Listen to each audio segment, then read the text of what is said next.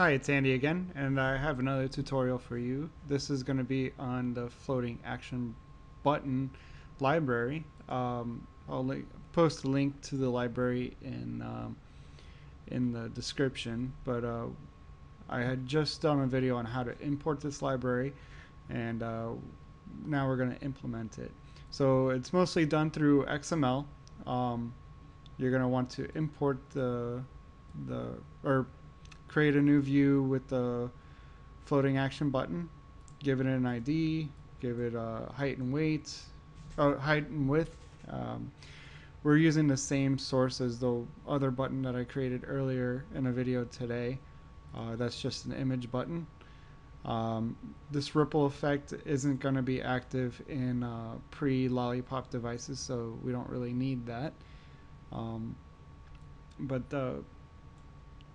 this is kind of an easier implementation because you can add the regular color and a pressed color automatically by just first importing this into your layouts. The XMLNS fab is equal to HTTP, and basically this allows you to access certain tags for the floating action button library in XML to make it easier so we don't have to do this through Java.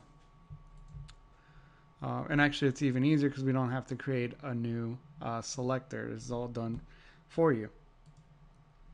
So what I'm doing is actually I have both views on here so that we can see the two differences.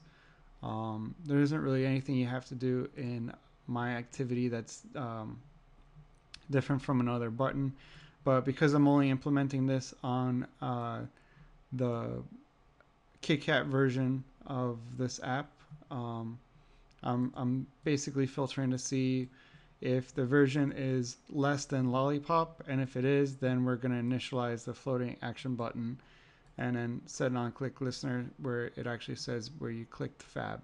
So that's the text that we're going to display on the screen when we click it. So when we run this, it actually looks like this. And here's our floating action button.